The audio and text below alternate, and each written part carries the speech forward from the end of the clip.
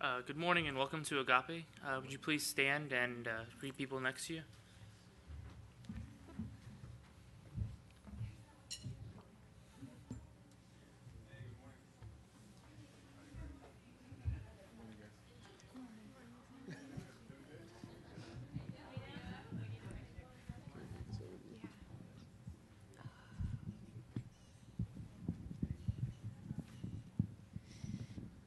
And please stay standing for worship.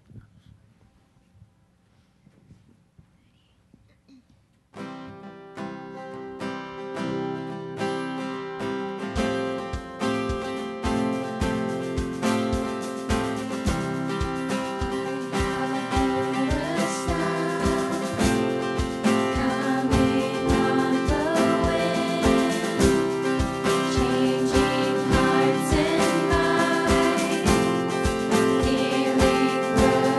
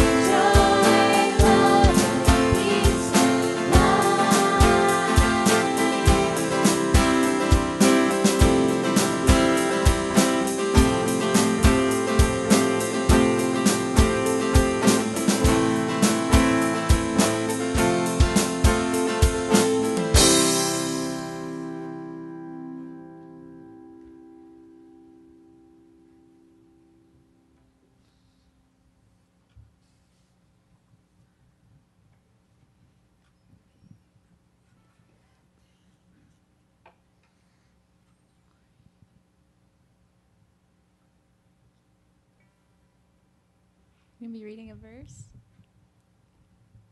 It's coming. Okay, there it is.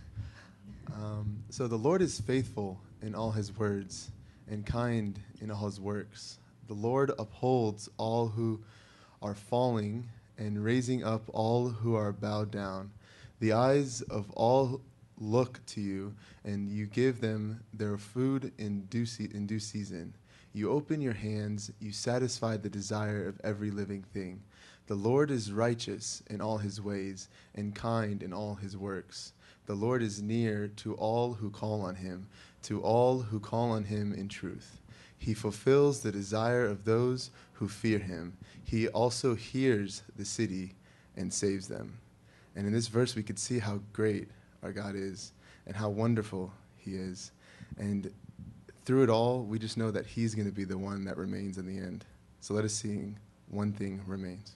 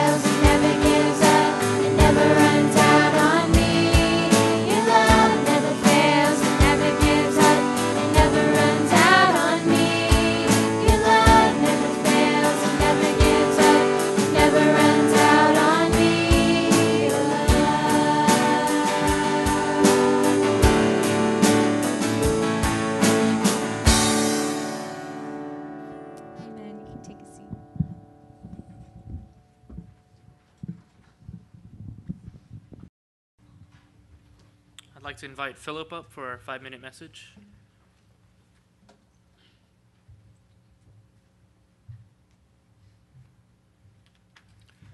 Good morning, everybody.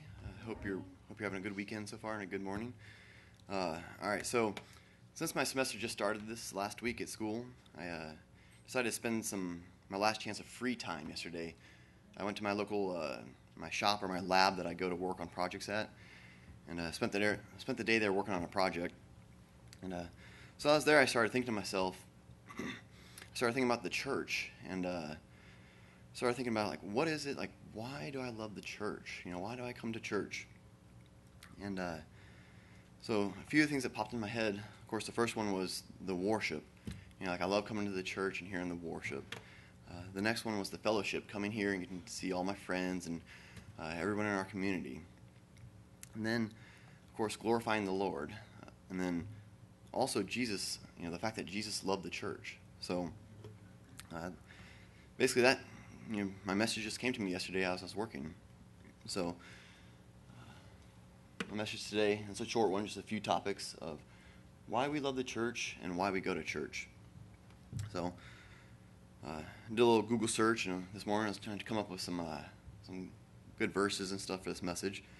So the first one I came up with is, of course, Jesus loved the church. In Ephesians 5:25 and 27, it says, "Husbands, love your wives, just as Christ loved the church and gave himself up for her, to make her holy, cleansing her by washing with water through the word, and to present her to himself as a radiant church, without stain or wrinkle or any blemish, but holy and balanced." So that's my first reason why we should love the church, because right there in Scripture, Jesus tells us to love the church. So my second point is to glorify God. So in 1 Corinthians it says 10:31, or in 1 Corinthians 10:31 it says, "So whether you eat or drink or whatever you do, do it all for the glory of the Lord." And so that's something that not only do we do it at church, but we should try to do it every day, whether we're at school or at work, in a meeting. We should always be trying to glorify the Lord. And for me, that's a difficult one. Maybe in the morning I can be glorifying the Lord, and I get to school and I get a bad grade on an assignment, and not glorifying the Lord for the next hour or two. But it's something that we always need to be working on. Whether we're eating or whatever we're doing, always be glorifying the Lord. And then my third point is it unifies the body of Christ. In Psalms 133, verse 1, "How good and pleasant it is when God's people live together in unity." So right there it's saying, how great is it when we come together and worship together, we have the same beliefs. We're bringing together the body of the Christ and showing our glory to God again. So my final point is it creates an atmosphere for a vibrant and meaningful worship. So in Psalms 95, verses 1 and 2, it says, "Come, let us sing for joy to the Lord. Let us shout aloud to the rock of our salvation. Let us come before him with thanksgiving and exalt to him with music and song." And in verses 6 and 7, "Come, let us bow down and worship. Let us kneel before the Lord our Maker. For he is our God, and we are the people of his pasture, the flock under his care." So right there from Scripture again, it's just showing us that coming together in church just creates a great atmosphere here for our worship, and it's just a great thing. So that's my message today. Thank you. So as you're speaking about worship, Philip, that was great. Our next song is actually all about worship, that we're here to worship God through our songs and through our praises, that our hearts are open to God, and that this time especially is the time during the week that we dedicate to opening our hearts completely to God and being restored and renewed. So if you want to stand with us, we'll worship. Our next song is "Here for You."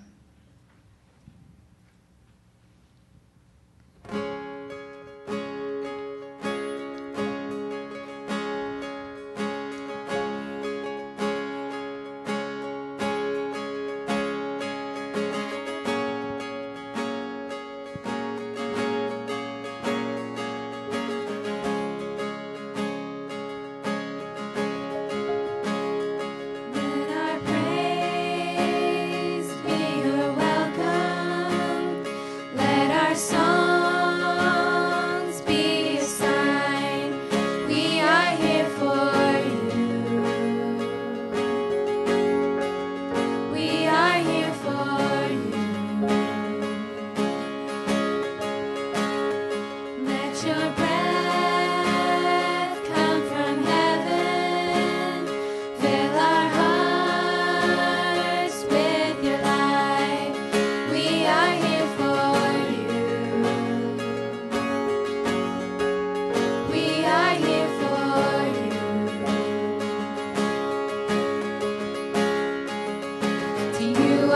hearts are open, nothing here is hidden.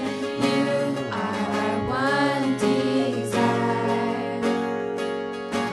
You alone are holy, only you are worthy. God, let your fire fall down.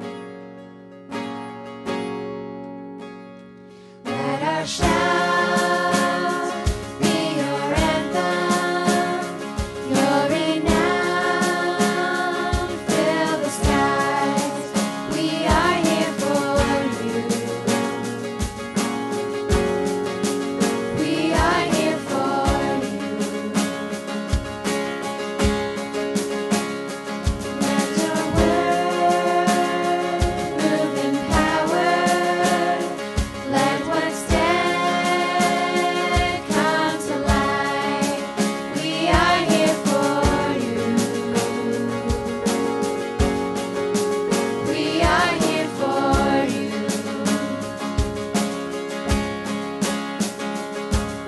To you our hearts are open, nothing here is hidden. You are our one desire. You alone are holy, only you are worthy. God, let your fire fall down. We welcome you with praise. We welcome you with praise.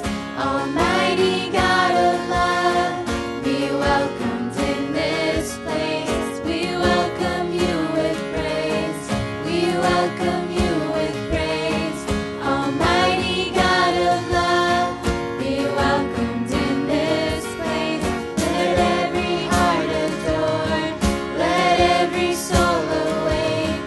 Almighty God of love, be welcomed in this place. We welcome you with praise. We welcome you with praise. Almighty God of love, be welcomed in this place.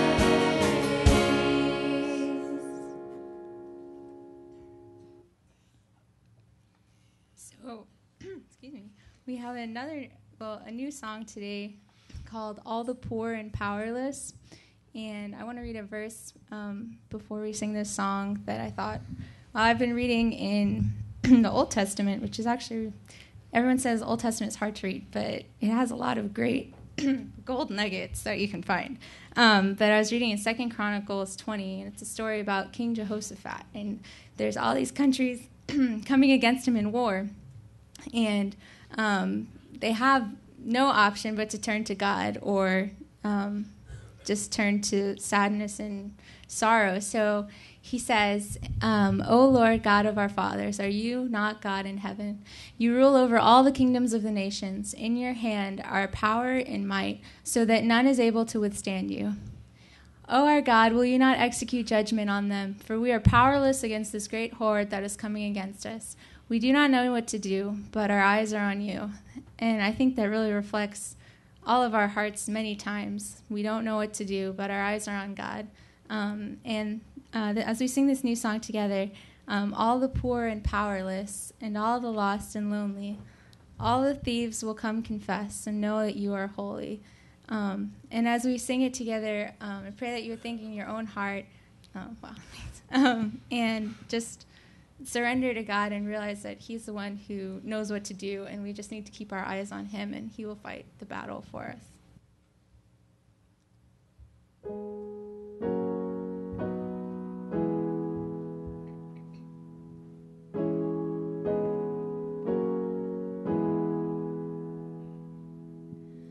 All the poor and powerless, and all the lost and lonely, all the thieves will come confess and know that you are holy. Will know that you are holy. All will sing out hallelujah.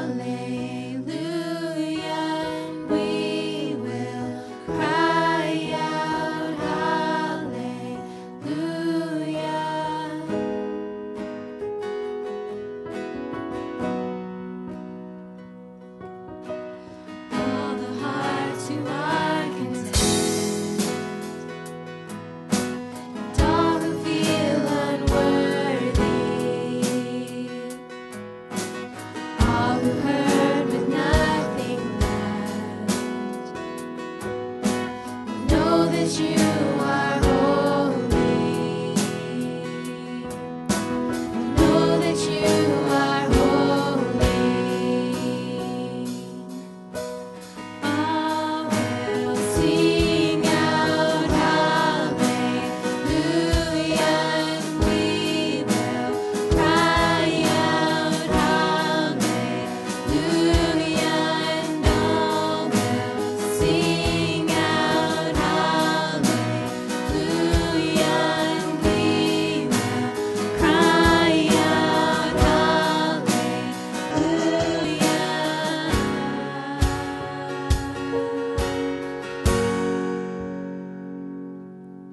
Shout it, go on and scream it from the mountains. Go on and tell it to the masses that He is God.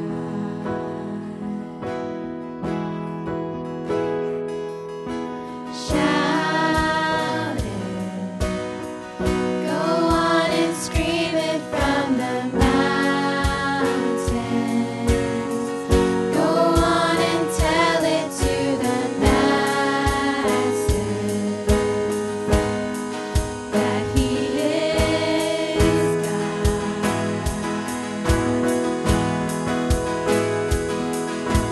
Shout it, go on and scream it from the mountains. Go on and tell it to the masses that He is Shouting out loud,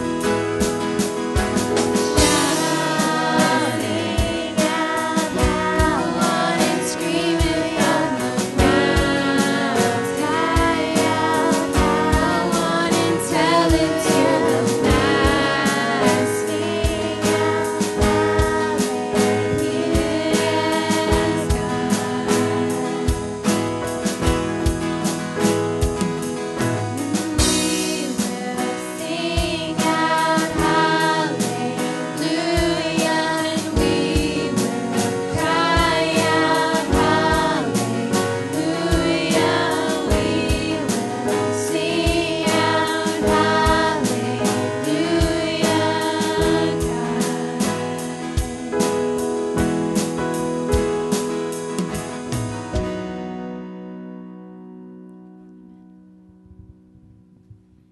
You may be seated.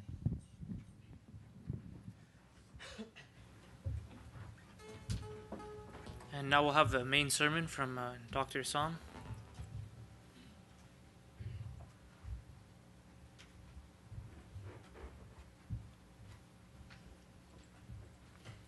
Before I start, I just want to tell Philip that was a great message, Philip, and I want to tell you that you love the church and the church loves you. So it's admirable. You just touched my heart this morning, and very thorough and very deep. And Jane, thank you for the sharing too. And remember, your dad loves you, so it shows. And Sammy, you reassured me this morning by reading that passage that your eyesight is 20/20, because I wasn't able to see it. So that's good. It was a good eye test. That's what we do in ophthalmology. So let's read together this morning. I want to talk about a subject when Ted touched my heart about anxiety, and actually talked about worries.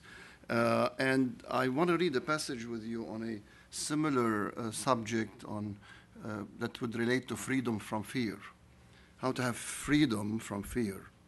And I'm starting from Luke chapter 12, verse 1 to 12. I'm going to start from verse 1. Meanwhile, when a crowd of many thousands had gathered so that they were trampling on one another, Jesus began to speak to his disciples, saying, Be on your guard against the yeast of the Pharisees, and which is hypocrisy. There is nothing concealed that will not be disclosed, or hidden that will not be made known. What you have said in the dark will be heard in the daylight, and what you have whispered in the ear in the inner rooms will be proclaimed from the roofs. Then he goes on, and this is where we see the kind of the points that would help us to free us from fear. I tell you, my friends, do not be afraid of those who kill the body, and after that can do no more. But I will show you whom you should be afraid of. Fear him who, after your body has been killed, has authority to throw you into hell. Yes, I tell you, fear him. Are not 5 sparrows sold for 2 pennies? Yet not one of them is forgotten by God. Indeed, the very hairs of your head are all numbered. Do not be afraid. You are worth more than many sparrows. I tell you, whoever publicly acknowledges me before others, the Son of Man will acknowledge him before the angels of God. But whoever disowns me before others will be disowned before the angels of God. And everyone who speaks a word against the Son of Man will be forgiven. But anyone who blasphemes against the Holy Spirit will not be forgiven. When you are brought before the synagogues, rulers, and authorities, do not worry about how you will defend yourselves or what you will say, for the Holy Spirit will teach you at that time what you should say. So the passage is very clear, and the Lord speaks before what it says here, thousands of people. Actually, in the other translation, it's up 10,000s of people were gathering there, and among them were the Pharisees. And remember, the Pharisees were the extreme fanatics, religious fanatics, who practiced terror, basically. The people who disagreed with them, they called them as blasphemers and killed them. And this is what we see today, especially in the Middle East, and now what's happening. People would have very little religious intolerance, and those who would disagree with them would kill them. They were religious terrorists at the end of the day, if you want to describe them. They were the people who were behind in a major way to go after Christ and say, crucify him, because basically he did not fit into their model. But there is a bigger calling here in this passage to something we all deal with, possibly on a daily basis. If you look at the world around you, we are sort of hit by a hurricane of fear, of terror. Actually, terrorism is in the headline news. And it's very interesting because I was sharing a few weeks ago that one of the great presidents of the United States, Franklin Roosevelt, FDR, during his early reign and after his first term, when he was running for the second term, he made that declaration that I promised the people of the United States 4 things, 4 freedoms. He said freedom of expression, freedom of religion, or that is freedom of worship, which we thankfully have now to a certain extent in the U.S. 3 is freedom from want. He became a little bit kind of full of himself there, because who can give you anything that you want? But then 4th, which is very ambitious and no person can do it, is freedom from fear. And it came in the annals of history that he promised the people of the United States freedom from fear. And soon after, during this time period, the Great Depression came. I'm talking about the Great Economic Depression. And people were captured by fear, economic fear of what the future would hold. And later, soon after came the Second World War.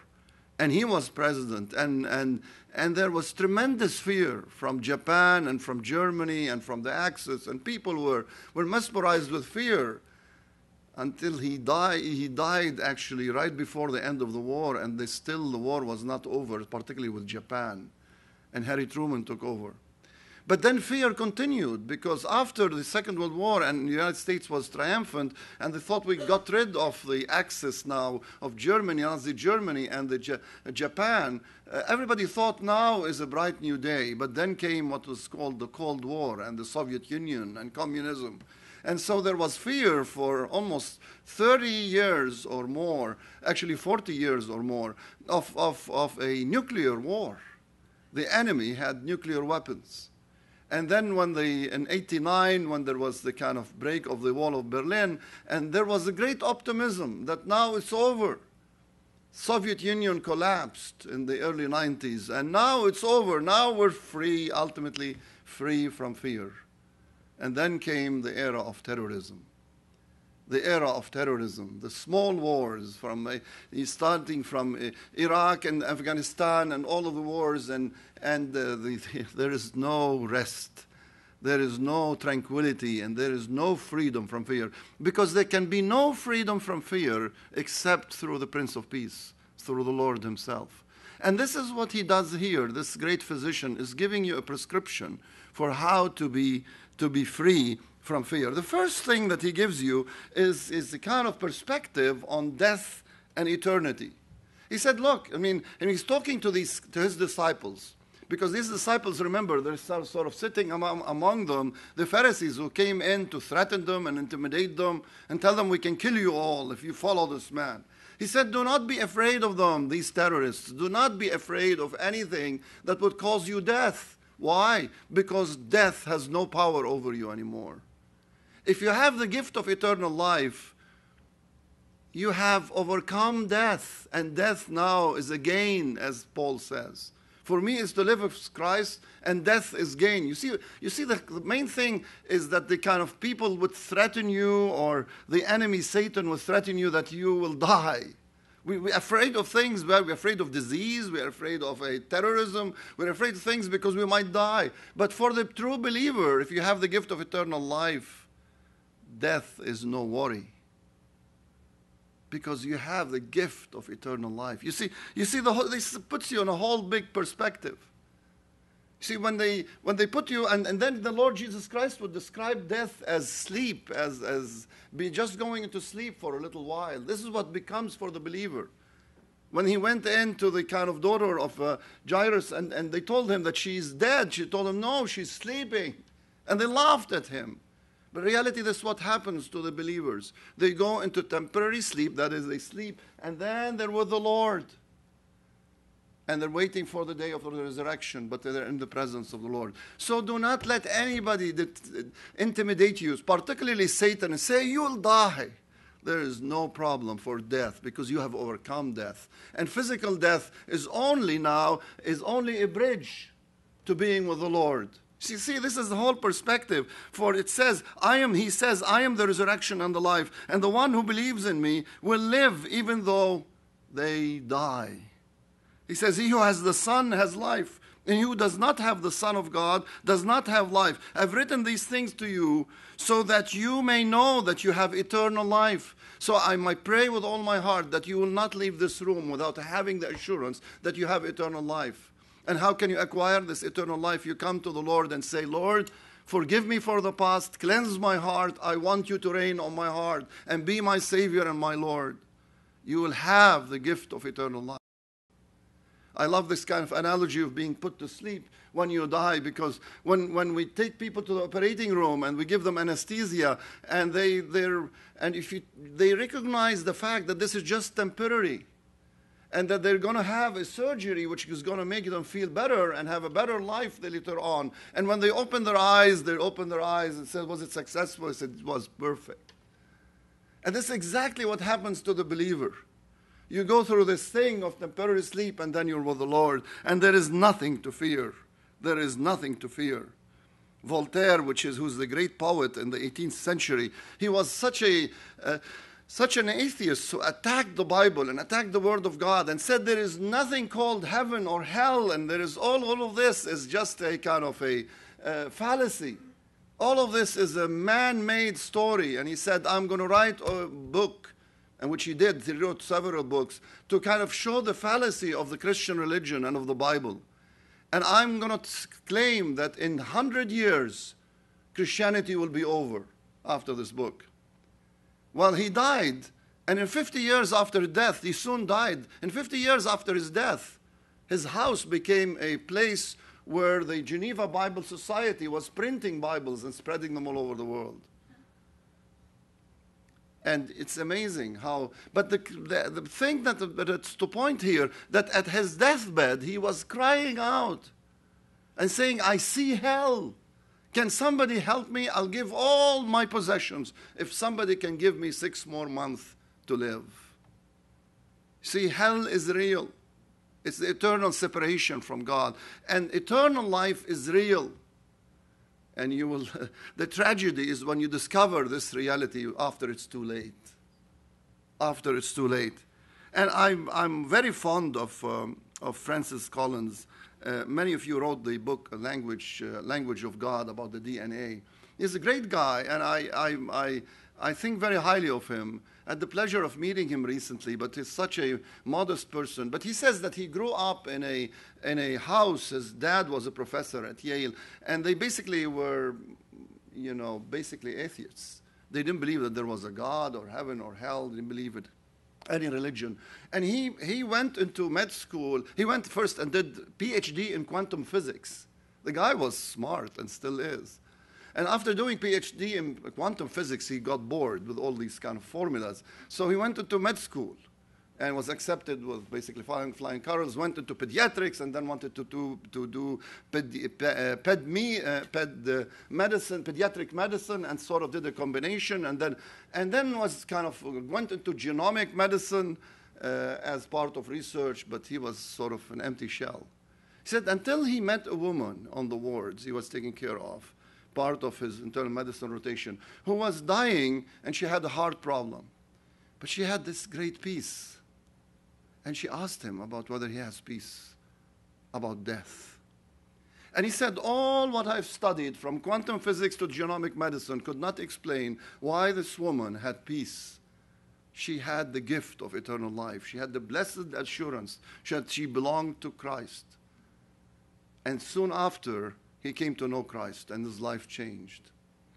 And this is the gift that the Lord wants to give you this morning. This is the gift of eternal life that He wants you to kind of have.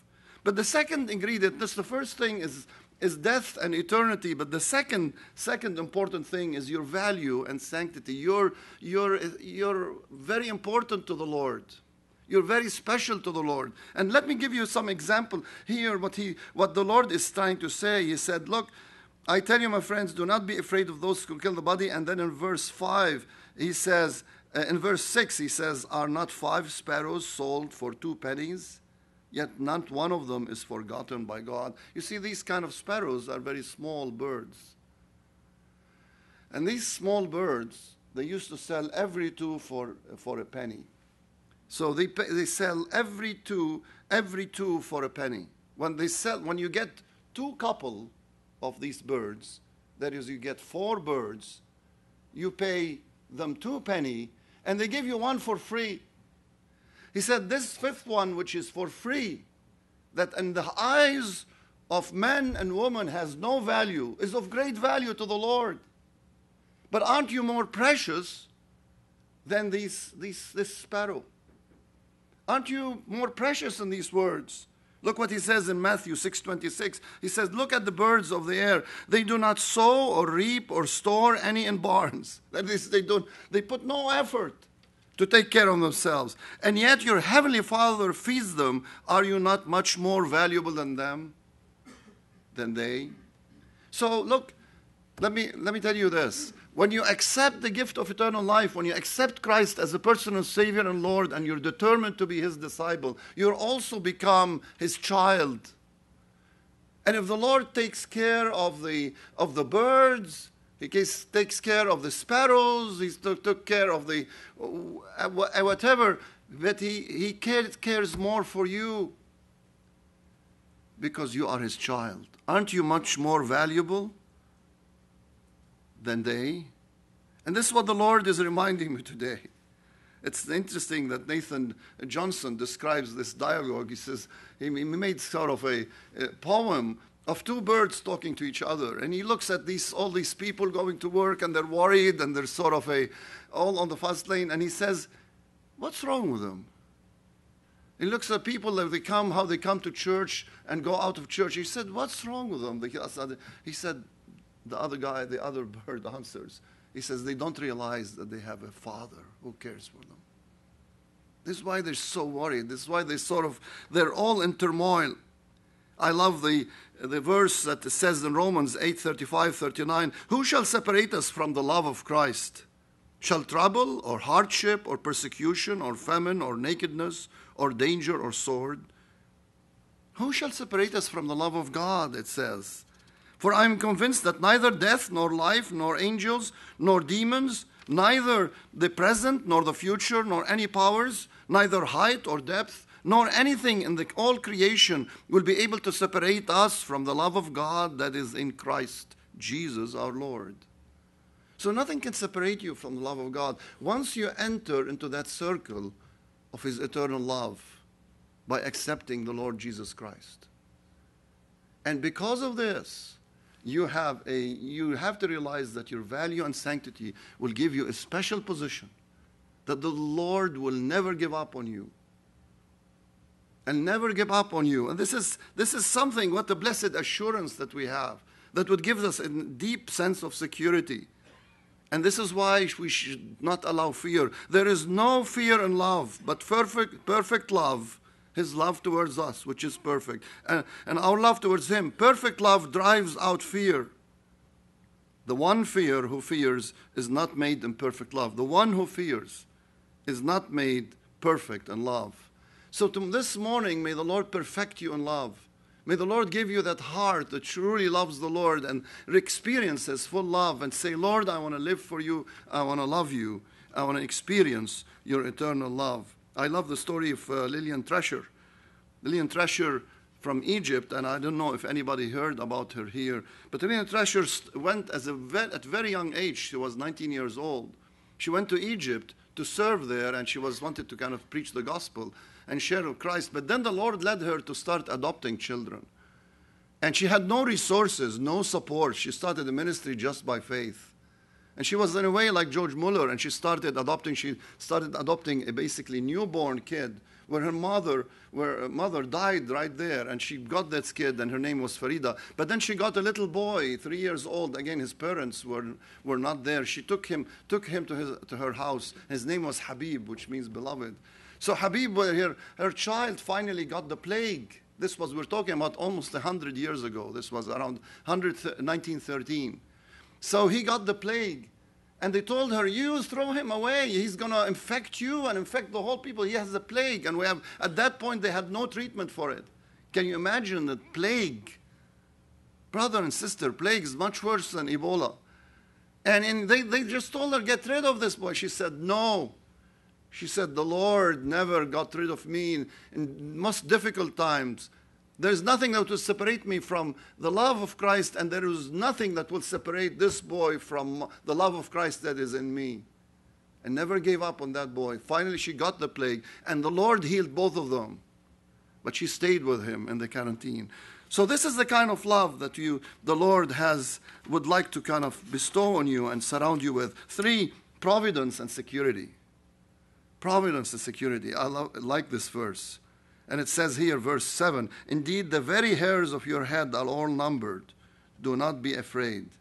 Do not be afraid. Your very hair is numbered. Now, I love this because the audience here, all of you have a lot of hair. There's nobody. So you have a lot of hair. And it's an average is that we lose almost 100 hair per day. You lose every day. But it says in the Word of God that not even one of them you lose without the permission of your Father. That in everything that's happening in your life is under the control of the Lord Jesus Christ. Things are under control. Even when you think, things are totally out of control, they are under the control of the Lord Jesus Christ. And there is an element of providence and security.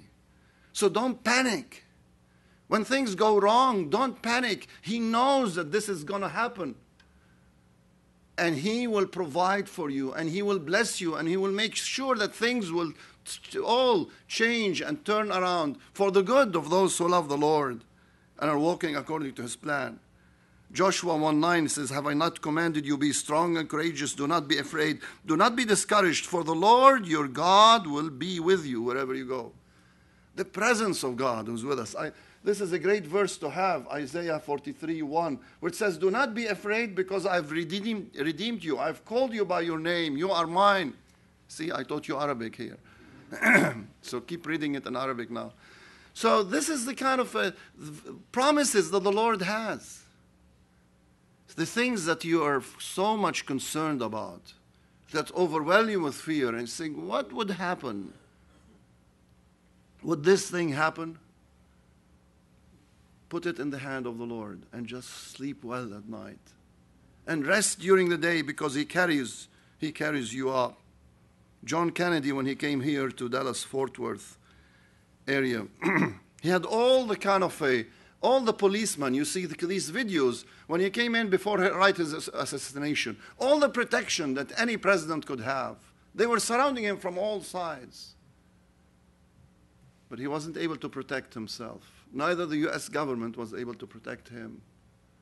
Sadat, when he was standing on the 6th of October 1981 and parading his troops, they told him, put a bulletproof jacket, Mr. President. He said, I don't need it. These are my troops. They will protect me, and I'm parading them. And actually one of the lieutenants in his troops was the one who killed him and shot him from almost a distance of a quarter of a mile. Can you imagine that we try to protect ourselves, but the Lord is your protection? Do not fear, for I am with you. Do not be dismayed, for I am your God. And it says here, for I am the Lord your God who takes hold of your right hand and says to you, do not fear, I will help you. Memorize that one in Isaiah 41. Finally, number 4, we're not afraid because the presence of the Holy Spirit with us. His presence with us, but there is a special power through this third person of the Lord, who is the Holy Spirit, who is with us. It says, for the Holy Spirit, when they intimidate you and when they take you now to courts and when people would tell you, you have to be silent, be quiet, don't speak about Christ. He said, for the Holy Spirit will teach you at that time what you should say. In other words, there is always a measure of the power of the Holy Spirit which comes to you in the midst of adversity, and you have a power, extraordinary power. Turn your eyes to Christ and say, Lord, I need the power of the Holy Spirit, so that in this terrible situation I find myself in, I want to be your witness. I want to declare you. Whether it's a problem or a disaster, I want to declare your peace. I want to declare your presence. I want to declare that I belong to you. And the particular thing that is sent to us today, the message sent to us, is that this power comes once we want to be His witnesses, once we want to declare Him. Now, I want to talk to you here as young people. It says here that if you are, I tell you, whoever publicly acknowledges me before others, the Son of Man will acknowledge him before the angels of God. And He's asking us clearly that we shall receive power when the Holy Spirit will fall on us, will come on us, and we shall be His witnesses. And I want to call on you as the members of this Agape Church. Prepare yourselves to be His disciples and witnesses. You are His ministers. Don't just be here in this place as attendees. I'm glad that you love the church and love the fellowship, but don't just develop an elite group which you speak to one another. But prepare yourself, because this is when the power of the Lord will come on you. Be an army that moves out. I'm going to propose to you at the end of this service that you will commit, and we want that meeting to take place, Josh, and I don't know if we want to do something after this service or something, that we will come together and you commit to have one Sunday, which you call it a outreach Sunday. And each one of you will get in touch at least with 1 or 2 people and invite them to come here. And ask the person, find out who's speaking on that Sunday, and ask them to kind of give a message which is outreach message. You should be winners. You should bring your friends to know Christ. Because then, when you become a witness, there is an extraordinary power of the Holy Spirit that will come on you. It says beautifully in Revelation 12:11, they triumphed, that is the disciples, triumphed over him, that is over Satan, by the blood of the Lamb and the word of their testimony. They did not love their lives so much as to shrink from death. So I want to ask you this morning that the Lord would transform you, would dispel fear, and particularly the fear of witnessing for Christ. You see, when you go out to the world, many times you think that you're in the United States of America, but this is a different country from what used to be 100 years ago. When you start speaking about Christ and your experience of Christ, all of a sudden you find people looking at you like, he or she went nuts, But do not be afraid. These people around you, out of love, driven out of love, share with them the word of Christ, lovingly and kindly. It says here, always be prepared to give an answer to everyone who asks you, to give the reason for the hope that you have. But do this with gentleness and respect. Don't argue with them, but just love them and share with them, even in little doses, what you have, what the Lord has done in your life. And bring people to the knowledge of Christ. At that point, a great power will overshadow your life, will really prevail in your life. Let us pray. Heavenly Father, we want to thank you for this great assurance that no matter what comes, disease, death, or terror, we have the gift of eternal life. And I pray with all my heart that every single person here have experienced the true birth of the Spirit. Cleanse our hearts once again, O Lord, and control us and fill them with the Holy Spirit, and let us live a life that would dispel fear, because perfect love dispels fear.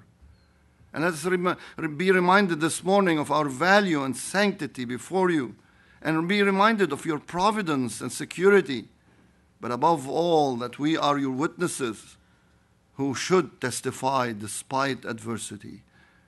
We pray with all our hearts that you transform us all together to be your witnesses, to declare your light in a dark world. We commit ourselves to you. In the precious name of the Lord Jesus Christ. Amen.